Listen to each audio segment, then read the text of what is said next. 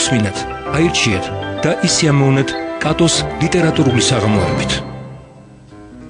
საღამომშვიდობის რადიო იმედის ეთერშია გადაცემა კატოს ლიტერატურული საღამოები მიშა მიმინოშვილთან ერთად და ჩვენ დღეს ეს კოდექს აუდიოს და ბუქბუქსის ფარგლებში ვართ შეკრებილები ნინა შალამბერიძესთან ერთად, ჩვენს ხმის რეჟისორთან ერთად და ლაპარაკობთ ის შესახებ საღამოების ჰოვარდ ფილიპს ლავკრაფტი ეს არის პიროვნება, რომლის მოთხრობების მოსმენა მოუწევთ არა, რომლის მოთხრობებს მოусმენენ ჩვენი რადიოსმენელები უკვე შემდგომი კვირიდან და მე მაინც ორი სიტყვას მაინც ვაჟასე ვიტყვი კატოში ნისნებართვით. დღეს გავა პოემა სისხლის ძიება ცოტათი ისეთი არ არის ძალიან ცნობილი როგორ არ არის რა თქმა უნდა ვაჟას მოყვარულებმა და არა მხოლოდ ზოგადად ქართული პოეზიის მოყვარულებმა ვაჟაზე პირად იციან მისი შემოქმედება, მაგრამ ეს ნაკლებად ჩაწერილა და ნაკლებად გაჟღერებულა და ვფიქრობ რომ რაღაცნაირად თუმცა მიუხედავად იმისა, რასაც ვამბობდი, კატო ეს მაინც მოხდა. ვიღაცებმა მომწერეს, მას შემდეგ რაც ვაჟამ ჩაწერა უჩანეიშვილმა, მას შემდეგ რაც ვაჟამ ჩაწერა ამან და ამან, შენ როგორ გაბედე და რაღაცა, ყოველ შემთხვევაში მე კიდევ ნაცნობმა მითხრა ერთხელ რაღაც დავიწუნე და ამ ახალგაზრდა კაცმა მითხრა იცით რა მადამო მაშინ ლეონარდო და ვინჩის მე არავის არაფერი არ უნდა დაეხატაო. არა, მე უბრალოდ იმის თქმა მინდა რომ ეს არ არის რაღაცა მხატვრული კითხვის ოსტატობის შეჯიბრი და რაღაცა ამბიცია იმის რომ შეიძლება უკვე წავიღე, ეს არის უბრალოდ კიდევ ერთხელ შევახსენოთ რომ კოდექს აუდიო ეს არის აუდიო წიგნი, რომელსაც კი არ კითხულობ არამედ ისმენ და ამიტომ მაქსიმალურად ვცდილობთ ყოველგვარი რაღაცა ზედმეტი გაფორმებასაც კი რომელსაც ჩვენ ფონად ვადებთ ეს უბრალოდ იმიტომ რომ რაღაც უფრო სასიამოვნო მოსასმენი იყოს, ვცდილობთ ყოველგვარი ზედმეტი გარეშე იყოს წიგნი ისეთი როგორიც არის და არავით არის შეჯიბრი კიდევ ერთხელ მინდა ხაზი გაუსვა და ისიც რომ ბატონი ჰოვარდ ფილიპს ლავკრაფტი იქნება ჩვენი შემდგომი სტუმარი კოდექს აუდიოს, ესეც კიდევ ერთხელ მიანიშნებს იმაზე რომ სტილისტურად ანუ არ არის აქ ერთი მიმართულება და მხოლოდ დაუშვათ რაღაცა ეხლა არ მინდა მას და შენს ალბათ იმ აზრის ახარ რომ ეს არის მეორე ხარისხოვანი ლიტერატურა, დარწმუნებული ვარ შენ ასე ფიქრობ, იმიტომ რომ შენ ისევე როგორც მე განვეკუთვნები იმ კატეგორიას რომ არსებობს რაღაცა დაუშვათ ლიტერატურა და არსებობს ლიტერატურა სადაც დაუშვათ უკვე საშინელებათა ჟანრის ფანტასმაგორიული ელემენტები ფენტეზი შემოდის ესეთი საცისებიანი სახის მქონე უჩხულები გამოდიან კედლიდან და ასე შემდეგ ესეთი რაღაცები სადაც ხდება ეს უკვე არ არის ლიტერატურა, თუმცა ის პიროვნება ვიზედაც ჩვენ ვისაუბრებთ დარწმუნებული ვარ სხვათა შორის ახალგაზრდებმა უფრო იცნობენ მას ვიდრე დაუშვათ აი ჩემი თაობის და ჩემზე ცოტათი უმცროსები და შენი თაობისაც და ასე შემდეგ ახალგაზრდები უფრო იცნობენ როგორც კი დაინახეს ჩემს მაგიდაზე ეს წიგნი რომელსაც უკვე წერ შევამჩნიე სხვათა შორის 4-მა დაახლოებით 18-დან 20 წლამდე ჩვენი ჟურნალისტები რომლებიც ჩვენთან დადიან პრაქტიკაზე ლავკრაფტს ლავკრაფტს ანუ იციან ეს და იციან ასევე არა ჭკვიანი ბავშვები და თან ეს არის პიროვნება რომელმაც ფაქტობრივად ეს ჟანრი შექმნა იმიტომ კი რომ დაჯდა და რაღაცნაირად მე გადაწყვიტე ჟანრი შექმნა, როგორც ჟანრი იქნება ხოლმე. ედგარ ალან პოს შემდეგ, ანუ ეს იყო ფაქტობრივად ის რაც ედგარ ალან პომ დაიწყო და მან განარცო და ზოგადად ლავკრაფტზე როცა საუბრობთ, არ უნდა დავიწყოთ ვინ არის ლავკრაფტი და ლავკრაფტი სიცოცხლეში კი არ გახდა ცნობილი, ის გახდა ცნობილი მას შემდეგ, რაც მისი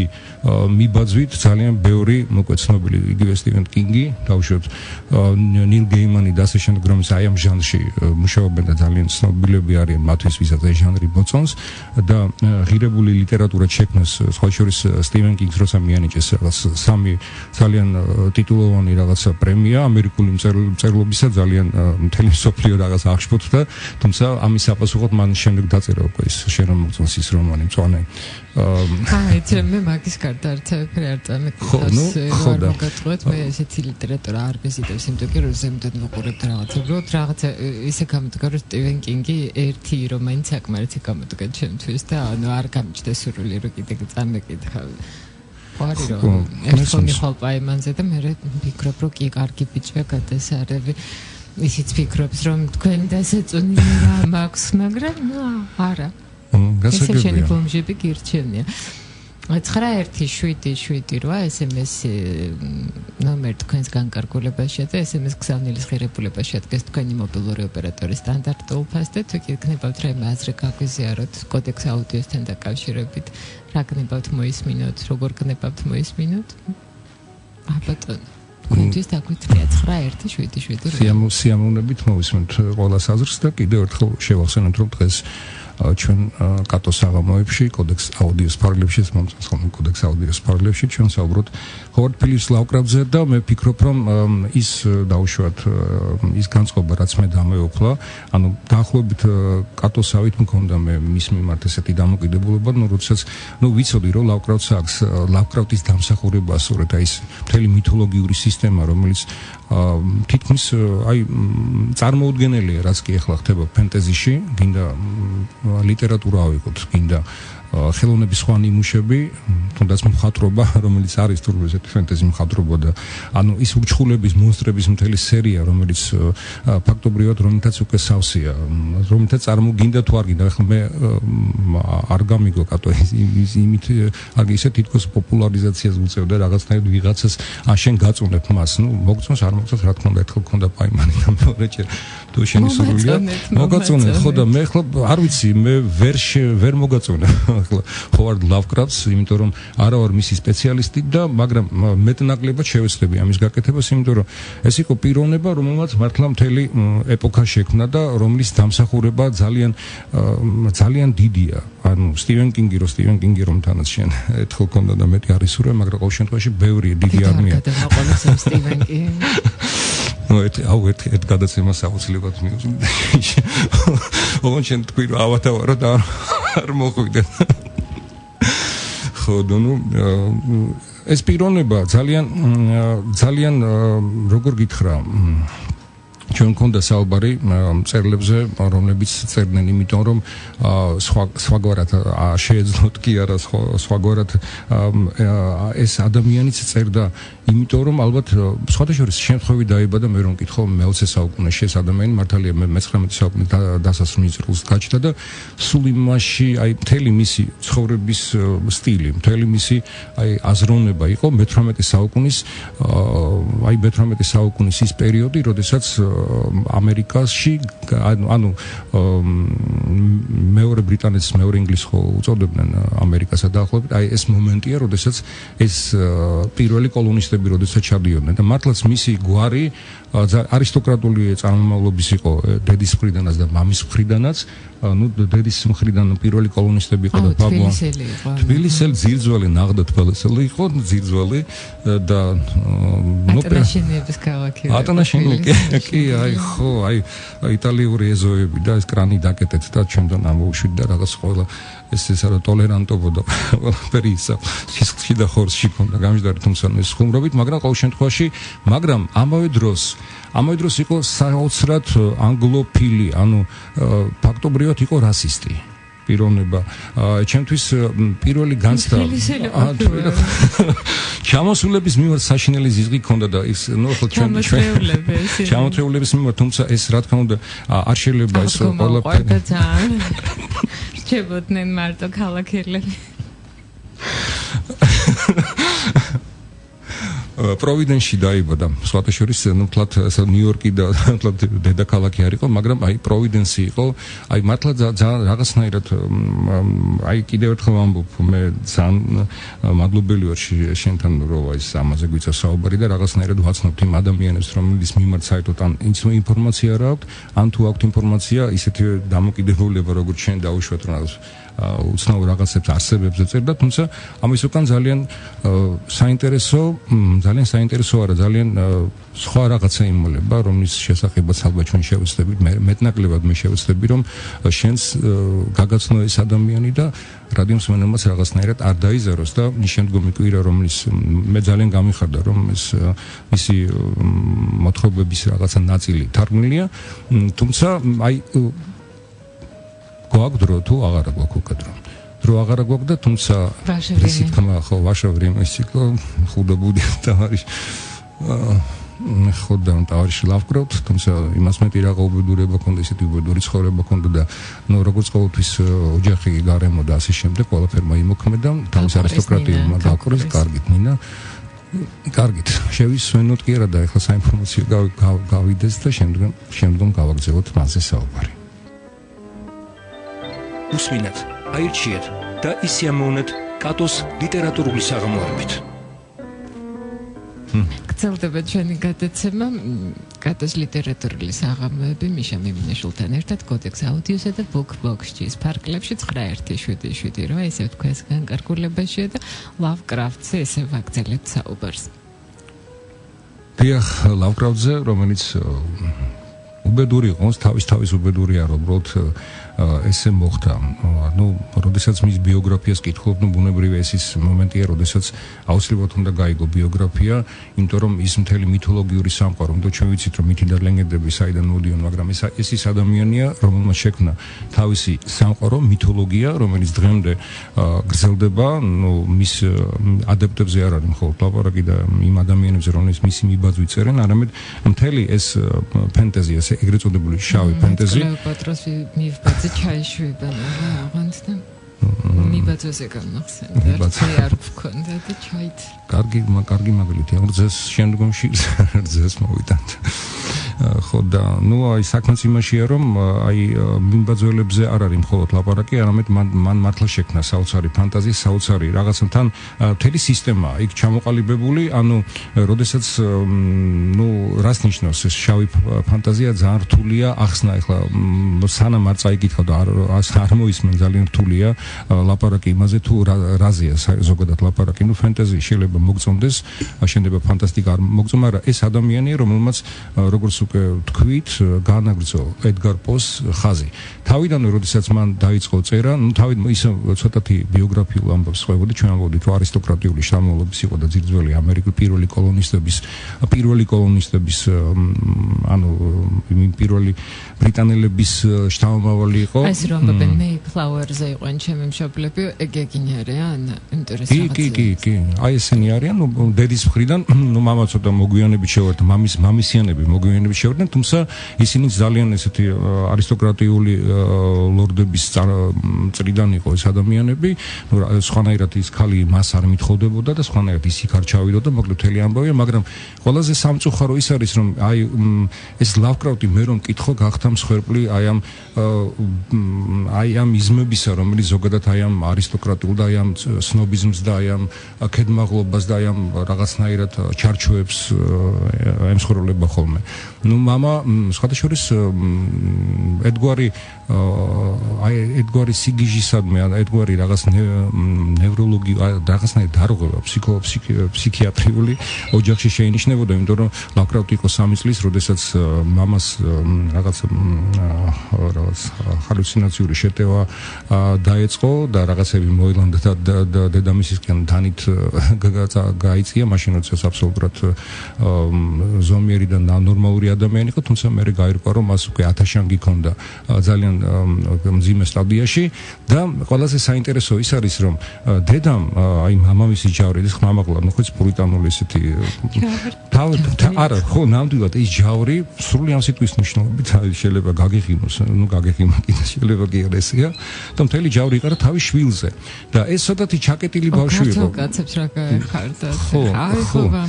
არა თან როგორ იყო იცი ანუ პურიტანულ რაღაც არ გამოხატა ყოველთვის ეს ადამიანი მოკლებული იყო იმ მალეს და ანუ აი რომ ნახო ნუ ახლა ჰოვარდ ლავკრაფტის სურათებს რო შეხედავ ნუ ნამდვილად ცოტათი ის არ გამოირჩევა სილამაზით და ცოტა შეუხედავი და ესეთი მომენტია თუმცა ბავშვობის სურათები რო ნახო არაჩვეულებრივი ლამაზი ბავშვია და აი ამ ბავშვზე დედამისი იძახდა ანუ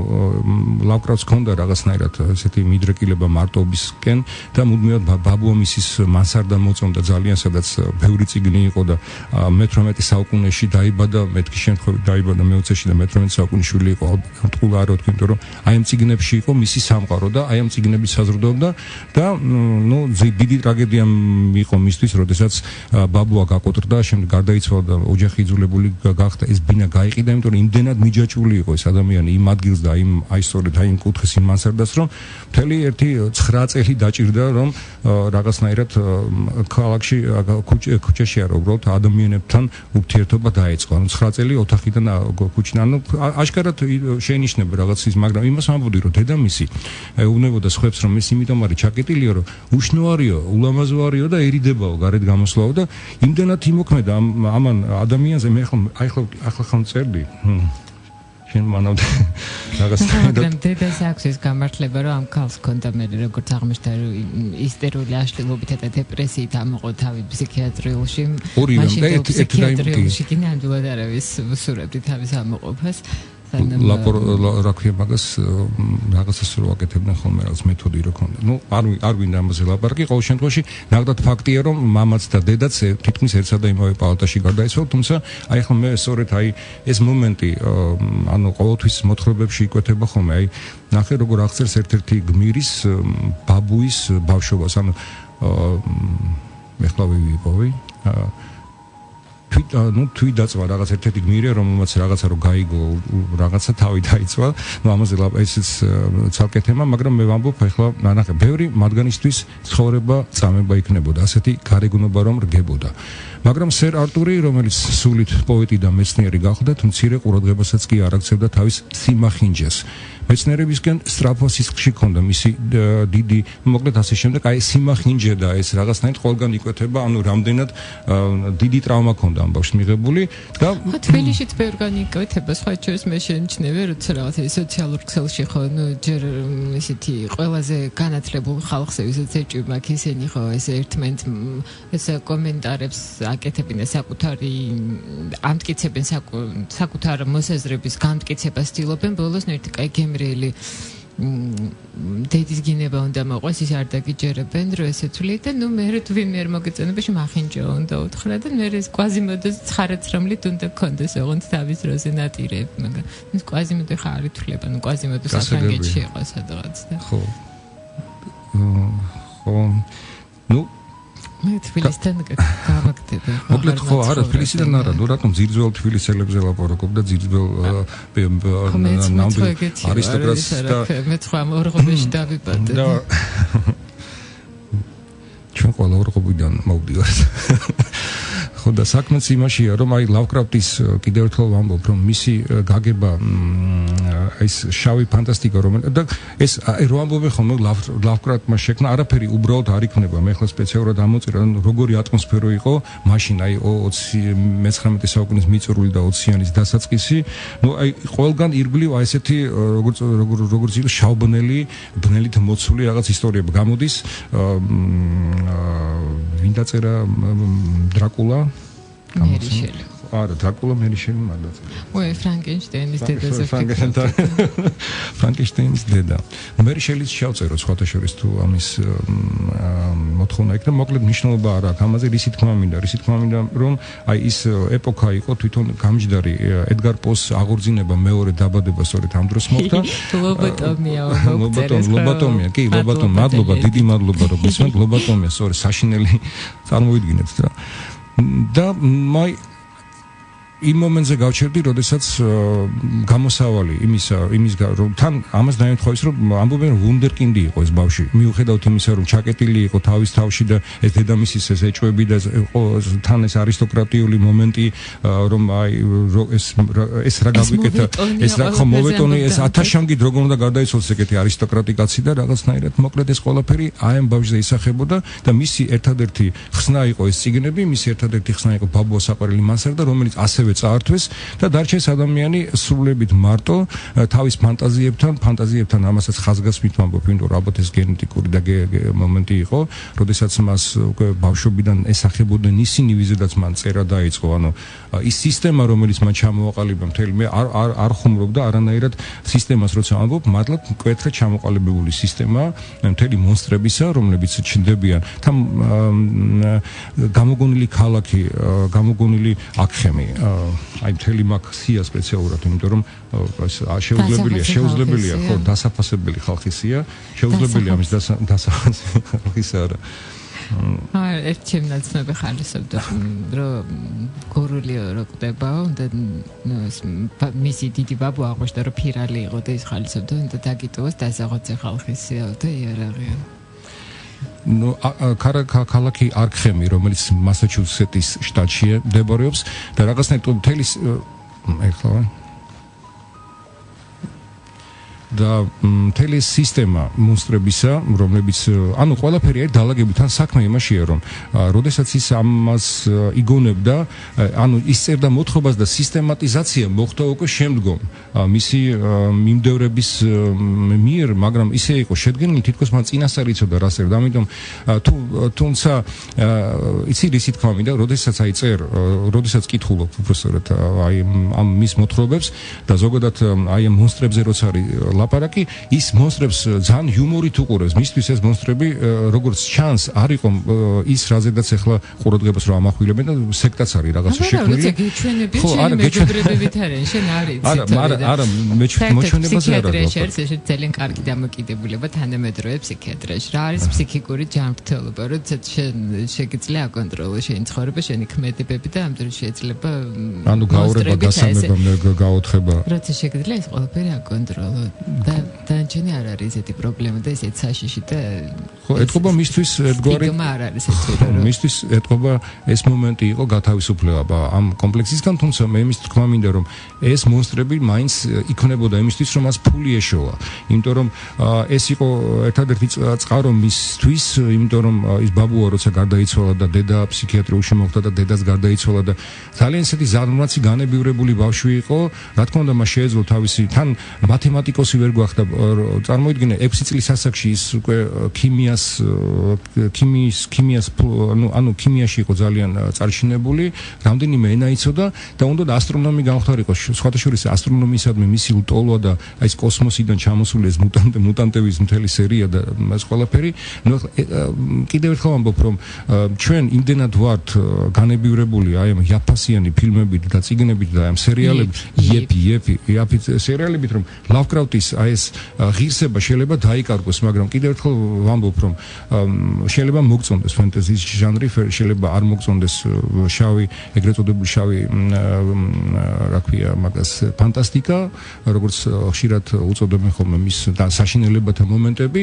რომელთაც მართლაც დახუნძულია და ნუ უკვე წარმოუდგენელია ამის უკვე მარაზმად არის ყველაფერი ქცეული, თუმცა ძირი და საწყისი რით საიდანაც ეს დაიწყო და ეს არის ძალიან როგორ თქვა ალალი, ხო, მადლობა. ეს არის ძალიან ალალი და ძალიან ის, რაც ანუ ლავკრაფტი აკეთებდა იმას, რაცაც სხვა ვერ გააკეთებდა და ფაქტობრივად მან მართლა შექმნა მთელი ეს როგორ თქვა ლიტერატურული ჟანრი და მთელი ეს თარგმანია მე ხარ. არაჩვეულებრივი სხვათა შორის. მე უფრო რომ მე ვეკუთვნება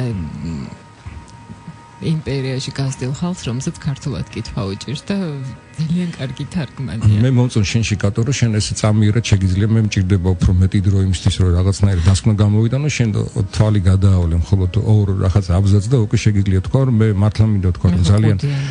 ძალიან მე მეგონა ცაცია და ჟღალი. ნუ ახლა ძალიან მომეწონს ხაჭირ თვითონ როგორ ხალისობს აი ჰიპნოზში მოთხრობაში გიჟია ჩემი მეგობარიც, გიჟია თუ ნეტარი ჩემი ერთადერთი მეგობარი. ხო, ზუსტად იგივეა, რასაც შენამბობდი, ანუ ფაქტობრივად ის თავის თავს კურნავდა ამით, მაგრამ კურნავდა არა მხოლოდ ცუდი გაკებით, ანუ ცუდად თქვი, უბრალოდ ის წერდა იმას, აკეთებდა იმას, რაც უნდა გაეკეთებინა, უბრალოდ ის პირდაპირ შემიძლია თქვა, კატო შენ შეიძლება ის არ მიიღო, მაგრამ მე ვამბობ, რომ ეს ჰოვარდ ლავკრაფტი იყო გენიოსი. გენიოსი, იმიტომ რომ მან მართლა შექმნა სისტემა მონსტრებისა, არ ვიცი შეიძლება ეს მას ქონდა და შემდგომ ეს პოტერები რო არიან მასთან ხო ძალიან მის ერთ-ერთ მოთხრობაში პოტერი სხვადასხვა მარტო მასთან არ იყო პოტერი უფრო ედგარ პოს რამდენიმე რომანშიც ჩნდებიან და ძალიან დიდი მსგავსება აი მსმენელის მიხვდება ედგარ პოს მოსმენის საშუალებას ჰქონდა მათ ჩვენი ეთერის დახმარებით და მიხვდებიან თუ როგორი დიდი მსგავსება და სხვადასხვა ძალიან განიცდიდა ამას რომ ბოლოს არც ჰქონდა პრეტენზია რომ წერალი იქნება მაგრამ როდესაც ნელ-ნელა აი ბულვარულ რომანებში იბეჭდებოდა კაპიკებს იღებდა $15 იღებდა და $15 რამდენიმე თვე ცხოვრობდა, თუმცა რა თქმა უნდა $15 მაშინდელი $15 ცოტათი დღევანდელ $15-თან შედარებით. მაშინაც და 17 მაინც იღებდა ბილეთი მოსკოვში. კი.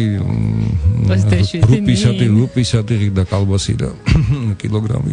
ნუ ხო და როგორ სულ მაუცებს ხოლმე ეს ხალხი, ვინც აი ნოსტალგიით არის შეპყრობილი და იმ საბჭოთა კავშირის დაბრუნება და აი ამას ვერანაირად ვერ გვაქვს, თუმცა რა თქმა უნდა ის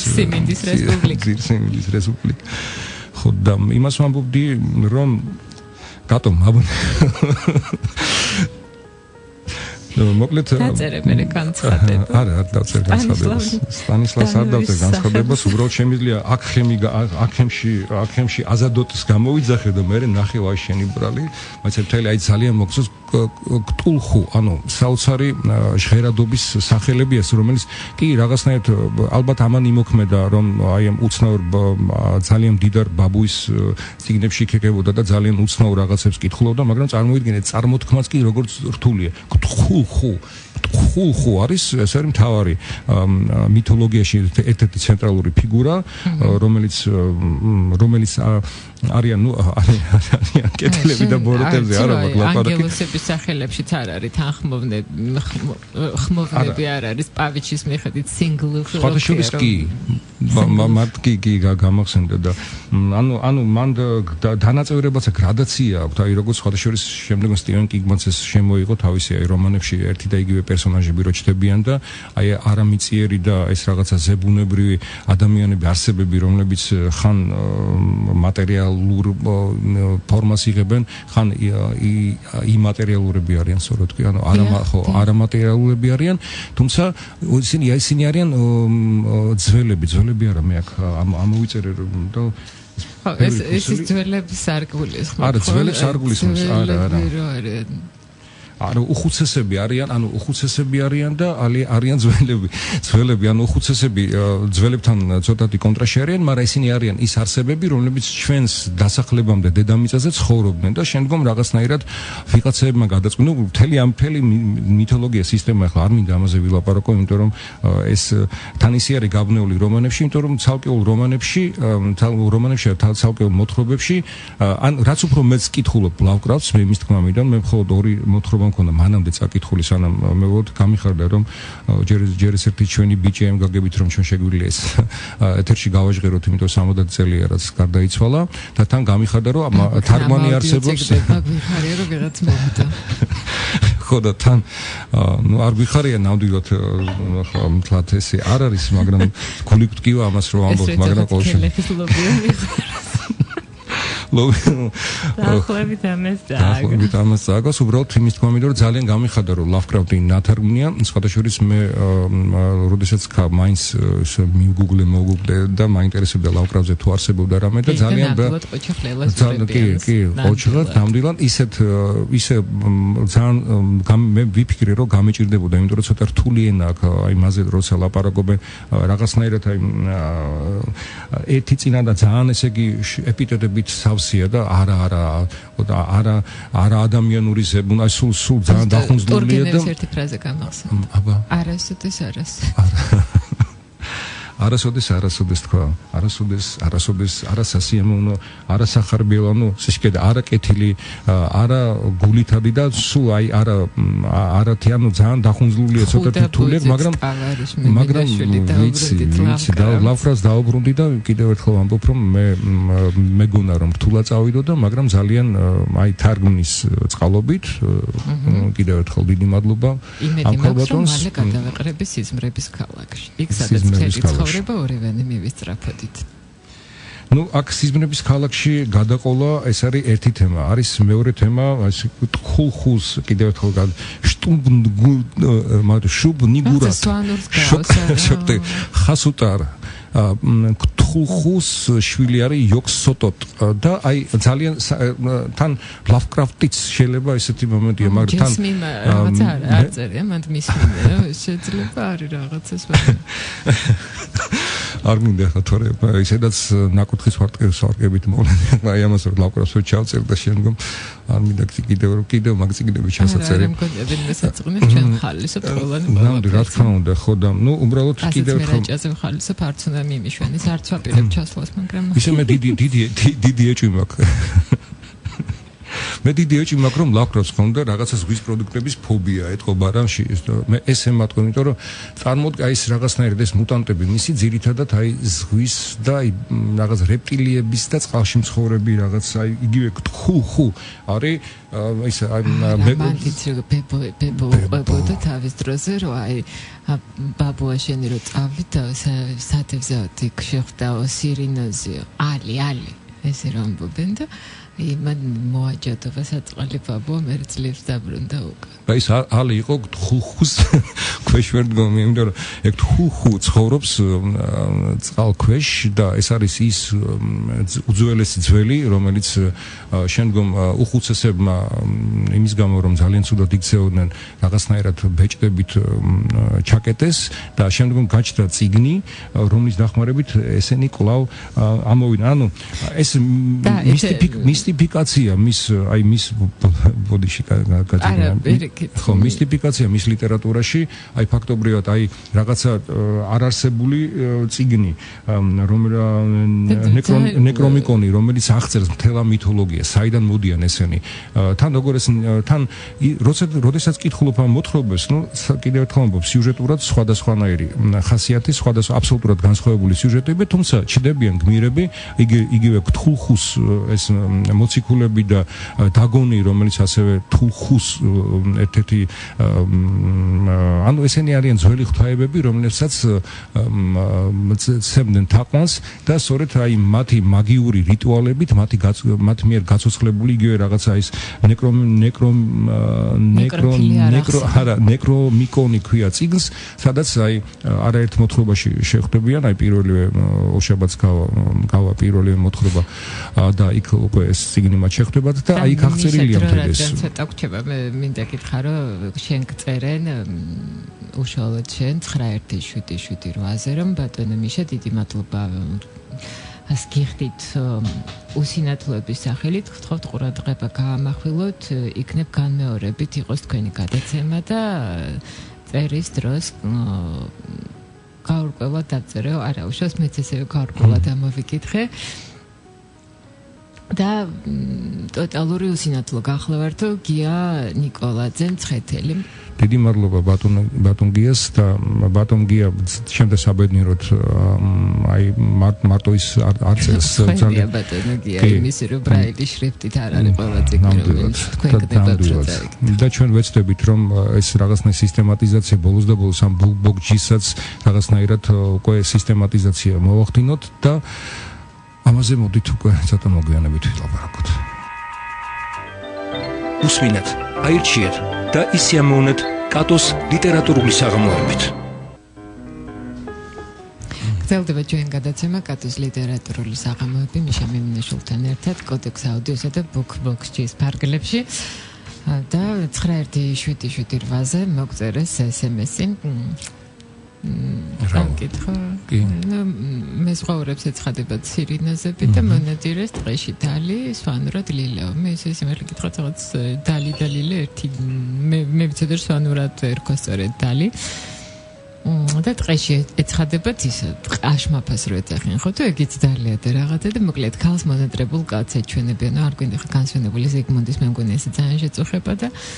რაც მე მეტაფიზიკურ ძალებთან არის აქ კავშირი. სხვადასხვა რახან კავშირზე წავიდა და ბატონი ცხონებული ზიგმუნდი უკვე შევაწუხეთ ბარეგამ გაიღვიძა უკვე და შევაწუხე კიდე ერთხელ ბევრი ამბობს რომ აი ეს მონსტრები თვითონ ახლა მე არ მიყვარს ხოლმე როდესაც აი ქვეცნობიერში ქექვას დაიწყე მე ხოლმე დაწერა ამ კაცმა შექმნა ეს მართლაც აი დარწმუნდება ჩვენ მსმენელი რომ მიხვდებიან თუ რატომ წერთ ამას იმიტომ რომ ეს უნდა მართლა დაკარგულია ეს პიროვნება ყველა მიცის ყველა იცნობს იმად ვინც ამ მის წიგნებზე გაიზარდა და არ იცნობს იმას ვინც ეს მთელი ეპოქა შექმნა და ამიტომ არ იქნება ცუდი რომ ეს წიგნი მით უმეტეს კარგი თარგმნილი და იმას რას ვამბობდი უკვე ხაზი დავკარგე განსვენებულ ზიგმუნდს აწუხებდნენ კი გამახსენდა მადლობა და აი ხშირად ამბობენ რომ მისი აი ეს მონსტრები არის თვითონ მისი დამოკიდებული მე ვახსენე კიდეც გადაცემის დასაწყისში რომ საოცარი ანგლოფობი იყო და საოცარი ზიზღი ქონდა ემიგრანტებისადმი ეს იყო აი როგორ გითხრა ფიზიკურ ტკივილამდეც კი ქონდა ეს და მის რომანებში ხანდახან რომანი ორი აქვს ხოლმე დაწერილი და მის მოთხრობებში აშკარად ჩანს როდესაც საუბრობს ესპანურ ენოვან ემიგრანტებზე როდესაც საუბრობს რუსები არ უყვარდა ძალიან სლავები არ უყვარდა ძალიან მაგრამ საბოლოო ჯამში სწორედ სლავური წარმოშობის ებრაელი მოიყვანა ცოლად ეს ძალიან საინტერესოა სონია გრინი თუ არ ვცდები ძალიან ლამაზი ქალი იყო ფაქტობრივად მან კი არ მოიყვანა ცოლად სონია გრინმა მოიყვანა ეს ცოლად და ფაქტობრივად მან აუხსნა რომ გარდა წერის არსებობს კიდე სხვა რამ სადაც შეგიძლია შენი ფუნქცია აღასრულო ანუ ფაქტობრივად ვისეჩვენება როგორ თქვი ქალს ნუ დაახლოებით სონია ანუ ვისაც სექსი არ ქონია დიდი ხანია სონია დაახლოებით შეასრულა იმ ალის თალის თუ იმის ფუნქცია ნუ ფაქტობრივად სონიამ მას გაუხსნა სონია იყო ის ადამიანი რომელმაც გამოიყვანა ლავკრაფტი საზოგადოებაში გითხარით რომ ის იმდენად იყო ეს ზიზღი ქონდა მაგრამ მეორე უკიდურესობა ქონდა წარმოიდგინე სონიას მოიყვანა თუ არა სონია ცოლად აი ამ თავისი პროვიდენსიდან ჩავიდა ნიუ-იორკში აი ამ მეგაპოლიში სადაც ის პერიოდია როდესაც აი ამ დღე და ღამე მოდიან ეს ხომალდები ირლანდიიდან განსაკუთრებით რუსეთიდან და ნუ გაგიჟებული იყო ეს ლავკრაფტი თუმცა სონიასადმი სიყვარული იმდენად მძლავრი იყო მაშინ თუმცა თვითონაც ვერ ხვდებოდა ეს რა იყო სონიამ უფრო კარგად იცოდა ეს ყველაფერი მაგრამ საბოლოო ჯამში ესეც მისთვის მიმართეთ სონიას მაგრამ აი აღმავლობის მისის შემოქმედებითი აღმავლობა თუ შეიძლება ითქვა სწორედ აი ამ პერიოდს უკავშირდება მთელი თხულხუს მთელი ეს ძახილი სწორედ ამ პერიოდში შეიქმნა რამაც საბოლოო ჯამში ჩამოაყალიბა მისი ეგრეთ წოდებული სისტემა და ჩამოაყალიბა და პოპულარობაც მოუტანა თუმცა კიდევ ერთხელ ვამბობ რომ ის ამ ყველაფერს ბეჭდავდა ძალიან ისეთი დაბიო და არა მეორე ხარისხოვანი ლიტერატურულ ჟურნალებში როგორც იყო იდუმალი ისტორიები თუმცა მე როგორც გავარკვი ამ იდუმალი ისტორიებს X კოდი ქართული X კოდი არა X კოდი არ არის დამბალი რანგის რა ქართული ჟურნალები გამახსენდა იდუმალი ისტორიები და წარმოიდგინე რომ ამ იდუმალ ისტორიებში იბეჭდებოდა რობერტ ჰოვარდი ეს არის კონონ ვარვარ ხო გაგიგია ესეთი აი კონონის ავტორი სწორედ ამ ჟურნალებში იბეჭდებოდა რობერტ ბლოხი ანუ ფსიქოს ავტორი თუ ასე შემდეგ და სხვაჩერს ეს ორივე იყო მისი მეგობარი და რობერტ ჰოვარდმა თავი რომ მოიკლა ამანაც იმოქმედა საბოლოო ჯამში ჩვენი ბიჭი რომელზედა ჩვენ საუბრობთ როგორ შენ გიყვარს დაგესესხები ხო იმას რა ქვია დამესესხებთან ხო და ნუ ჩვენი ბიჭი როგორც კატო ამბობს ხოლმე თავის გმირებზე ანუ იმაზე ვისაც საუბრობთ დღეს ჩვენ ლავკრაფტსაც უწოდებ ჩვენ ბიჭს იმიტომ რომ მართლა ღირს იმად რომ მასზე თუნდაც ერთი გადაცემა დავუთმოთ საოცარი ბიოგრაფიის ადამიანი იყო ძალიან საცოდავი ადამიანი იყო მაგრამ აი რაღაცნაირად აი თავისი კომპლექსების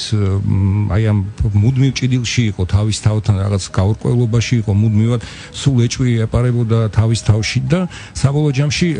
როდესაც ის უკვე ჩამოყალიბდა სონიას სწავლობით რა თქმა უნდა გარკვეულწილად უკვე მწერლად მან მაშინ თქვა რომ უიმე მე თურმეო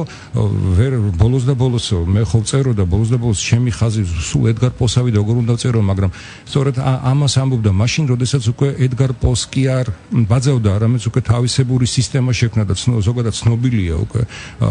აი ამ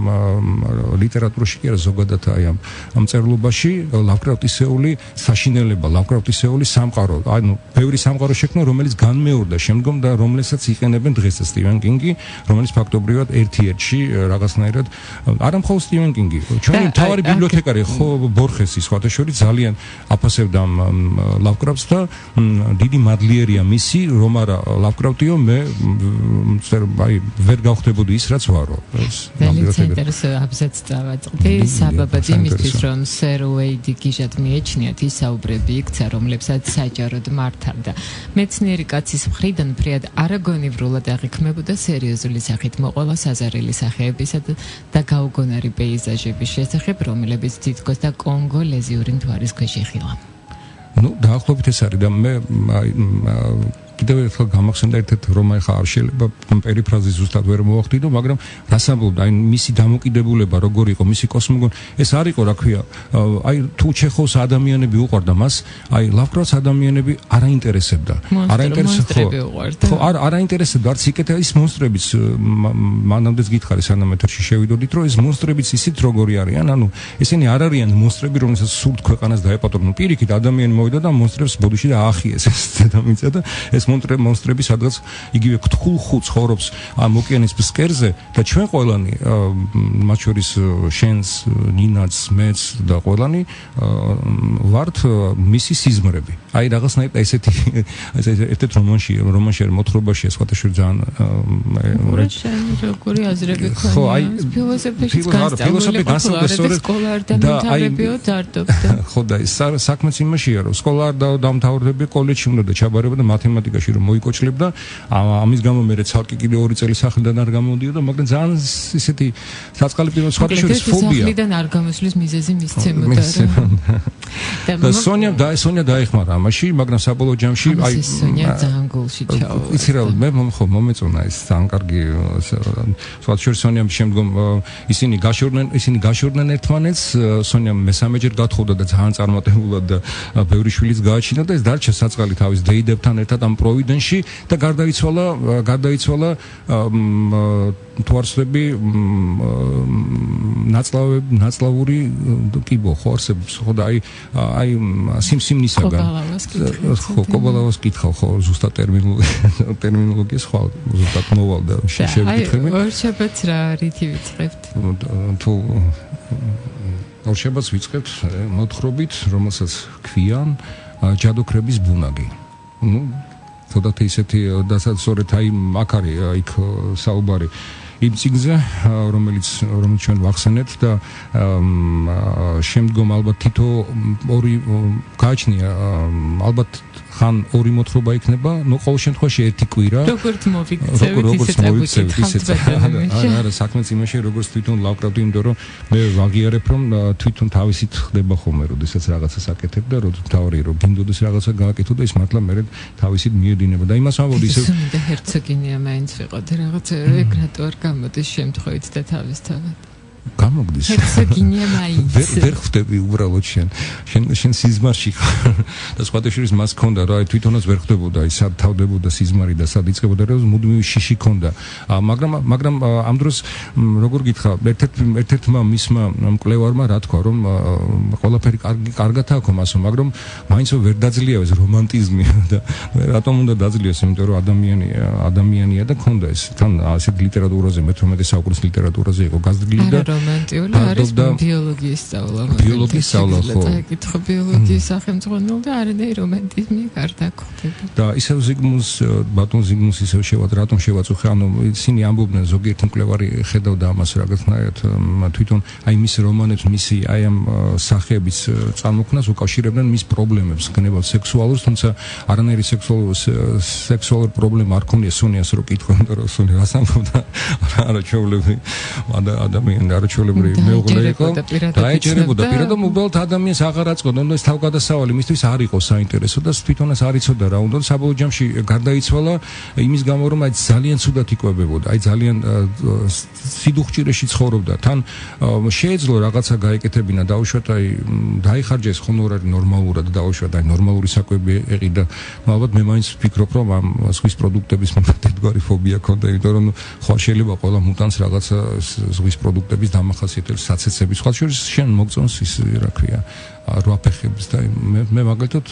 მე არ ვიცი შეიძლება ფობია მაქვს მაგრამ რვაფეხას მე ერთხელ შევჭამე და მუდმივად მე სულ ჩუჟოვი მახსენდებოდა ის პირველი ხო გასოს ფილმი რვაფეხას კითხე როგორ რვაფეხას ხო უკვე ვკითხე და მთელი ღამე 3 დღე მართლა მესისმენდა ეს ისა რა ქვია ტოლსტოის აღდგომიდან გამახსენდა რომ ერთ-ერთი გმირია გვარდა მაგდა რომელიც აქვს არა ნიხლიტოვე რომელსაც აქვს ძალიან უცნაური პროფესია, იმიტომ რომ თანამდებობა უკავია ცნორი, ის დგას ეკლესიისა და რაჯოზე, იმ ეკლესიისა, რომელსაც ბჭენი ჯოჯოხეთისანი ვერ შემოსრავენ და მეტნაკლებად ვციტირებ ტოლსტოის როგორც შემიძლია და მე ეს ხალისობს ლევ ნიკოლაევიჩი, რომ მას ჯეროდა პოვაროვს, ჯეროდა რომ როგორც ერთ წიგნშია კერძების წიგნში აღწერილი, რომ კიბორჩხალებს უყვართ, როცა ცოცხლად ხარშავენ. და წითლდებიან მე. კიბორჩხალებს უყვართ, როცა ცოცხლად ხარშავენ. შენ რვაფეხის ამბებმა გამახსენე. ნუ აი რვაფეხის ამბდა სხვათა შორის ამ მთელი აი თუნდაც აი ეს უცხო რომელიც ჩვენ ვახსენეთ ფინჩერმა აღარ მახსოვს. ხო, ნუ აი ეს ფილმი ფაქტობრივად არის ასევე დასესხებული, ანუ მთელი ეს როდესაც აი ადამიანი წაიკითხავს ლავკრავს, მიხვდება რომ ყველაფერი რაც კი დღეს იქნება იგივე, აი ეს კარიბის ზღვის მეკობრეებში ეს ისე საცეცებიანი სახის მეკობრეები რო ჩდებიან აბსოლუტურად ერთ-ერთზე აღებული ლავკრაფტის მოთხრობებიდან, მაგრამ ლავკრაფტის ღირებულება რა თქმა უნდა ეს კიდევ ერთხელ ამბობ ეს მონსტრები, მუტანტები ძალიან ისეთი დაბიო და მეორე ხარისხოვანი შეიძლება მოგეჩვენოს, მაგრამ მერწმუნეთ, როდესაც წაიკითხავ და მოისმენ თუნდაც ლავკრაფტის მოთხრობებს, მით უმეტეს როდესაც არის ეს შესანიშნავი და ძალიან კარგი თარგმანი ჰაერივით, აი წყალივით მიედინება, მე მეგონა რომ გამეჭირდებოდა, მაგრამ სამი მოთხრობა უკვე ჩავწერე და აბსოლუტურად არ გამჭირვებია, აბსოლუტურად სწორი გამართული რაღაცნაირად აი კარგად შერწყმული და კარგად და მით უმეტეს კიდევ ერთხელ ამბობ რომ დღეს და ხვალ ჩვენი ბიჭი ვაჟაა დღეს ხვალ და ზეგ შესმენება ვიკენდი გვაქვს დღეს ვაჟია დღეს ვაჟებს მოისმენენ და აი დღეს პოემა ნუ პირველი დღე იყო და გველის მჭამელი რაღაცნაირად მე მომწერეს რომ მას შემდეგ როგორ გავედო შენ ამის ჩაწვენა კიდევ ერთხელ ვიმეორებ რომ ეს არის აუდიო წიგნი ეს არ არის ვიღაცასთან გაჯიბრება ეს არ არის რა ხო როგორ კაპიტე მომეწონა ხო რა თქმა უნდა ჩვენ ხო ბედავთ და ჩვენ ხო არ უნდა გავაბედოთ არაფერი იმიტომ რომ ახლა ერთხელ გაკეთეთ და ჩვენ უნდა უზეხელი დავიკრიფოთ და ხუხუს დაველოდოთ, როდესაც ის თავისთან წაგვიყვანს, მერთან დაგვიფაროს, რა თქმა უნდა, არ მინდა გთხოვოს და სხვაგან უფრო მინდა. მოკლედ, აი ლავკრაფტის ეს სამყარო და ეს უცნაური ისტორიები. ყუას მოუხმე, მე რეჯკუას ვინ გაპატიებს. კი. და ნუ ეს თვითონ სიუჟეტური კარგაც, ანუ არის ხოლმე მაგალითად ჩეხოვში ჩვენ ჩეხოვს როცა წერდი და ჩვენ ამას ვამბობდით რომ ჩეხოვში არ იყო სიუჟეტური კარგა და დინამიკა მთავარი, ანუ იქ შეიძლება აბსოლუტურად ბანალურად დასრულებულიყო ყველაფერი, მაგრამ დიალოგები და სიღრმე იგრძნობოდა. აქ ლავკრაფტთან რა თქმა უნდა ყველას თავისი მისია ჰქონდა და ლავკრაფტმა ფიქრობ თავისი მისია გააკეთა, თუმცა კიდევ ერთხელ ამბობ რომ აი ლავკრაფტი სწორედ მაშინ გარდაიცვალა, როდესაც უკვე შეეძლო ცხოვრა და ფაქტობრივად საჭმელი ეკიდა ნორმალურად და ფაქტობრივად გარდაიცვალა თუ არა მისმა ერთ-ერთმა მოწაფემ შექმნა ესეთი სახლი ანუ არქემ ჰაუსი არქემი ხო ესეთი მოგონილი ქალაქია და არქემ ჰაუსი გამომცემლობა რომელმაც დაიწყო ლავკრაფტის ყველა თაროში და აი ამ ბალიშის ქვეშ თუ ნახევრად დამწვარი წიგნების იმიტომ რომ სულ ფიქრობდა რომ მე პოს შემდეგ რაღაცა უნდა გავაკეთო და არავის არ ძალიან საოცარი ის კონდა რა ქვია. შენ დღეს შეყოლა უჩანეშვილის მე როგორ უნდა ჩაგეწერა. ხო, ნუ დაახლოებით ხო, ნუ კი რაღაცები სხვათში რაღაც საერთო მე და ლავკრაფტს გვაქვს. ეს ყველაფერი უნდა გავაკეთოთ ახლა ეთერს მიღმა, იმიტომ რომ ლავკრაფტს პატარა ბიჭობაში როგორც უყვარდა 1001 ღამის კითხვა ესევე და დაგემშვიდობთ რომ ჩვენ შემოგვათენ და ნების ნინას მიერ ნება დართულ. კიდევ ხო დიდი მადლობა კატო მოწვევისთვის და თქვენ რადიოს მანელებო მოწმინებისთვის. უსმინეთ, აირჩიეთ და ისე ამოვნეთ კატოს ლიტერატურული საღამოებით.